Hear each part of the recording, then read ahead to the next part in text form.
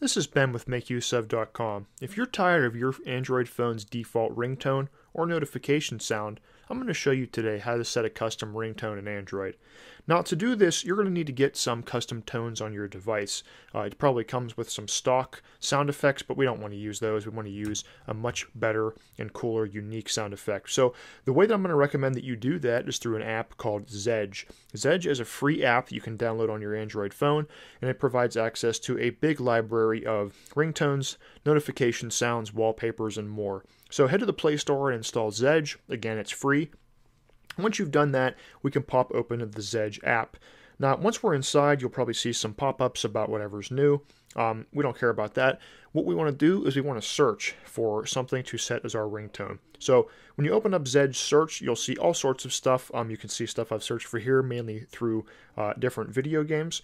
So let's look for a new ringtone. So I am playing a game called Celeste right now. So let's search for Celeste.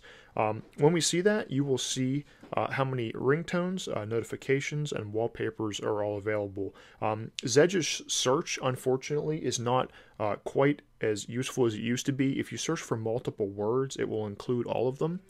So if you search for like Star Wars, Darth Vader, or something, it's going to pick up. It's going to search for Star and search for Wars and everything else individually. So if you don't find what you're looking for, do try to phrase it in a different way on Zedge, because the stuff that people upload to Zedge is all people uploading it, so it's not really always named correctly or anything like that. So you can tap on the play button to listen to the track to make sure it's what you want. Again, because people upload this stuff themselves, sometimes you'll find a track that cuts off early, or it's really a quiet volume or low quality or something.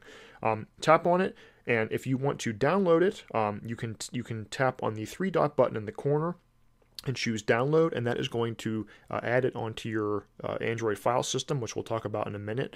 But Zedge actually has a quick shortcut that allows you to set a ringtone right from the app. So if you tap on set, you can choose set ringtone or even set contact ringtone if you want to. Just tap on set ringtone, and then boom, you'll have to give it permission first. I've already done that. It'll set it as your ringtone. It's really as easy as that. If you don't want to use Zedge, or if you want to use a ringtone that you've made yourself, maybe you have some kind of MP3 file on your computer, you can definitely use that too. So you'll need to get that file on your phone, either through something like Bluetooth or Push Bullet, or by connecting your phone to your computer using a USB cable and then putting the file on your phone. Once you've done that, you will need a file manager app for Android. I'm going to be using Solid Explorer, which is not free. If you need a free app, I recommend Astro File Manager. ES File Explorer is a popular choice, but it's loaded with ads and a bunch of nonsense, so I don't recommend that. So your File Explorer app will look a little bit different than this, but it's a similar idea. So inside your phone, if you have put a file on it, it's going to be in a different folder depending on where you got it from. So your download folder, which you see here, will contain things if you've downloaded from a website or something. If you have imported something via Bluetooth, you'll see it in the Bluetooth folder, and so on. If you're connecting your phone with a USB cable to your computer, you can put the file anywhere you want. You should have a folder called Ringtones, so if you're dropping a file in from your PC, just put it right in the ringtones folder. In my case, just to illustrate, I'm going to go into the Zedge folder, and you see here all of these sounds that I've downloaded from Zedge. Now, a year or two ago, I noticed that when I use Zedge, when I downloaded a new ringtone or a notification sound, my phone would pick it up automatically in the settings menu that we're about to walk through. However, that doesn't seem to be the case anymore, so if you download something from Zedge, and you don't set it as your ringtone right away, you may have to go through and manually move it over, and this is how you do that. So open up the Zedge folder, and then open up notification or ringtone. We'll do ringtone here. Find the file that you want to copy over. We'll just grab one of these. Again, this will depend on the app that you're using, but in general, you can long press on it to bring up a menu, and then choose the copy button.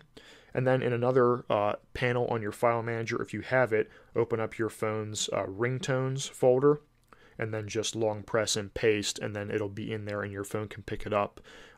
That's pretty much all you have to do, and your phone will recognize it. Again, if you want to use a text tone or a notification sound for a certain app, put it in the notifications folder instead of the ringtones folder. Now that you've done that, the last step is to actually go into your phone's menu and set the notification or ringtone. So to do that, go ahead and open up Settings. And then again, I'm using Android Pie, which is new, so your phone might look a little bit different. We're going to go to the Sound tab. It might be Sounds and Display or Sounds and Notifications or something for you. Scroll down and you will see Phone Ringtone. You'll see that it's the Celeste track that we downloaded just a minute ago.